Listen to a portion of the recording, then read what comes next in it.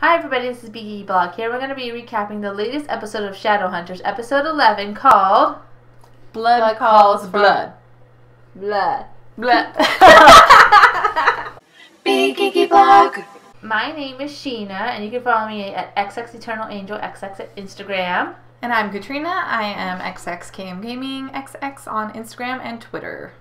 And I'm ScarletNerd24 on Twitter. Yeah. So let's talk the episode. Okay. I really liked it. Yeah. I want to give it I want to say a B plus. Yeah. I think the acting has improved. Yes. And the story is getting a little bit richer. Yeah. Hi, finally Valentine and Clary and Jace all unite. And I feel like this would have been the perfect opportunity to introduce Valentine.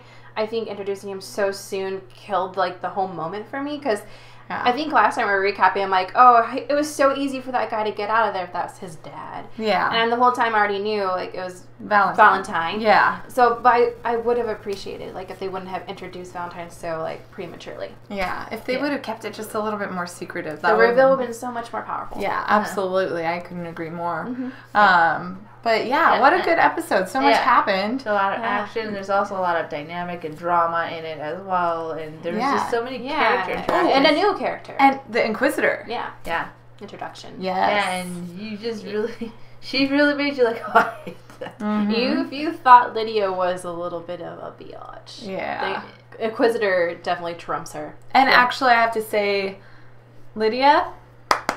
You are on my good list now. She had some redeemable moments. Yeah, she did. Yeah. Yeah, absolutely. Yeah. So let's start off with Clary and Jace. I mean, Jace is pretty much injured. He's requiring a blood transfusion. Right? And Clary's like, let's go get blood from the vampires. And the vampires are like, that's breaking a corpse. We don't have any human blood. What human blood? There's no human blood.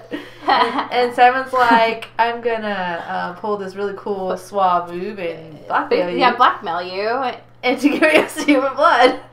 And basically, Raphael was like, I kind of like this side of you, and it makes him his ambassador or his aide, advisor.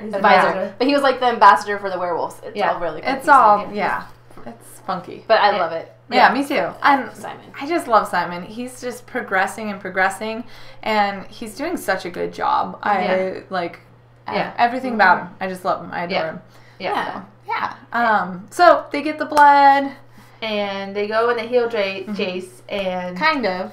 Well, they heal. Isn't he he's healed? He's healed. But he's still weak because of Alec weakening his parapatype bond. So therefore it weakens him. Yeah.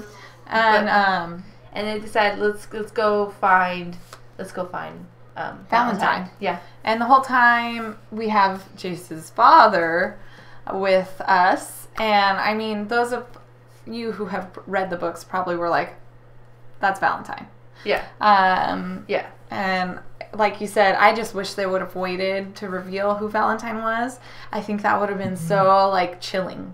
Oh my god, it's his dad. No, it's not. So, but yes, and it is. The first glimpse of Valentine, because we already know what he looked like. So exactly. It's kind of exactly. Yeah. And I mean, they could have even cut out the whole other actor, because they could have just been oh, my name is Waylon, but really it's not. So yeah, but then Luke would know who he was if he saw him. And that's true. So that's true. I think that it was cool that he did that. He did that transformation thing. Yeah. And we saw Lydia do it a couple episodes back. Yeah. So we knew that kind of power existed. Yeah. So they were doing a little foreshadowing. Yeah, and there was still foreshadowing in the last episode, because we weren't sure if they were gonna keep the whole brother-sister thing, but Magnus in the alternative universe was secrets are going to be revealed that's going to shake things up for you. And we weren't sure if they were going to go that route, but they definitely did, because the whole time his father was warning him about Clary, underlined. So when we got to see Valentine's true colors and true form, he puts it out that Jace is his son. Yeah. But the whole scene when they get in there, into there, and they're in the warehouse with Waylon, but it's Valentine, and the demons are surrounding him, and Clary uses the cup, and she's like, demons, I command you, find Valentine. And they're surrounding the warehouse, and you're like, oh, they found Valentine, all right.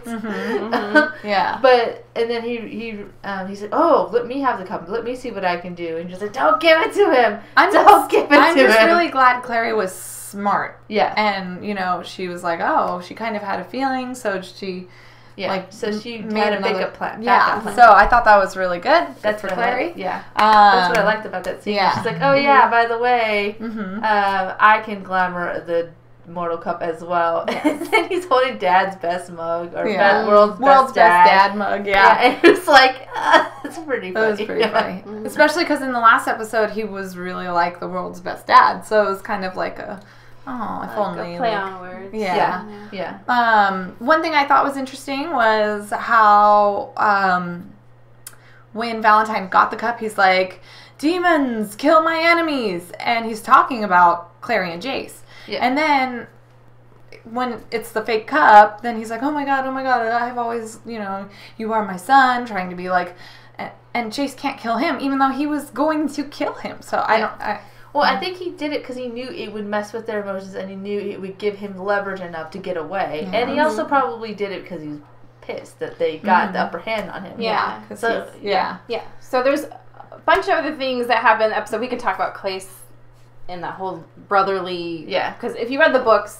You know. Yeah. We'll just say it at that. Yeah. But a lot of things happen, especially for the Lightwoods. And another kind of dynamic of... Isabel and Alec, and how he'll do anything for his sister, and in return he'll do anything for her, and she requests because she's going to go on trial, that Magnus is her kind of like attorney to speak on her behalf to the Inquisitor. And Magnus agrees. I like the part where Alec is going to negotiate with Magnus to do it, and he has like, he's like, well, what do you want? He's like, well, I want you. I would do you pro bono. And I was like, oh, Magnus, you're awesome. And now it's like anything but that. Okay. Like, yeah, right, Alec. You know. But then he's like, okay, fine, I want your bow. I was like, oh, that's a weird payment. Bow and quiver. Bow and quiver. I guess, next to his sister, that's like the most important thing to him. Yeah. And I think he just wanted a piece of Alec with him because he can't have him. Maybe. Or maybe he just wants to see if he will sacrifice every part of him for his sister. And I think for Magnus, it's also like seeing Alec's qualities. Yeah. So it's like kind of like he was testing him. Yeah. Which, I mean, so the good thing was, Lydia pretty much stepped out of the trial that they were having. She basically was like, this is a ridiculous trial. This is a mistrial. Yeah, she like withdraw. I withdraw all my charges. And I love how like Magnus like made like paper mache thingy and confetti. But then the Inquisitor's like, no. It's still going through. You're guilty. Like, she was going to be guilty regardless. There was no point in the trial, because that's what Magnus and I think Lydia were saying. There's no point to this trial. You're already saying she's guilty. You're trying to try the Mortal Cup. That's what they kept going back to. And, They can't put the Mortal Cup on the stand. I think that's what they wanted. Is just to have. Well, the Clave really wants the Mortal Cup. So they basically say, well, you have 24 hours to give us the Mortal Cup. If you don't, then we're taking Izzy.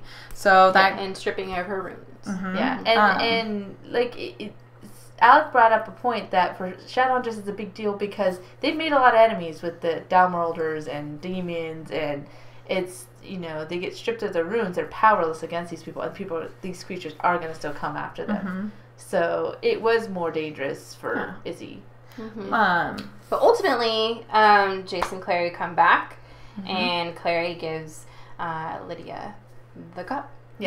So that frees Isabel. I have to add in that moment between Alec and Magnus at the very end. Oh my gosh. It was really sweet. And it was kind of heartbreaking too with Magnus. Like basically, you're never going to be happy. She's going to never be happy. You guys are going to be like in a loveless marriage, and you're not going to be true to who you are. And then in return, he's heartbroken because he's allowed his walls, like you said before, to come down. Yeah. And he's like, it's not fair to you, it's not fair to her, it's not fair to me, and I shouldn't have to. And when he said that, you just, I kind of like teared up a little bit. I was like, oh yeah, the acting was so good in that scene. I have to say, it's improved so much throughout the series. I'm really excited for season 2. If we gave like a most improved award this episode, it definitely would go to the Chase. Why did I just say Chase? Jace. I think his name is Dominic Sherwood. Yes. He improved so much. I was like, finally, I'm seeing Jace. And I think Harry Shum? Yeah, Junior. Magnus. Yeah. Was on fire. Like, I was like, this is perfection. Yeah. So those are my top people this episode. I couldn't agree more. I really couldn't. I love Magnus in this. Again, I teared up at that part. I was like, which is the next episode was all about Malik, apparently, because the title of the episode. So we're looking forward to 2 more episodes left of season 1. No, Isn't 2. it 1? There's 13 episodes. Oh, okay. But they said 1 episode before the season finale. So it's kind of like so they tricked you. Me. They tricked you. Like Valentine tried to trick us, but it didn't happen. Yes. So we're so excited. We're really happy. Catch Shadowhunters on Tuesday at 9 on Freeform. Thank you, guys.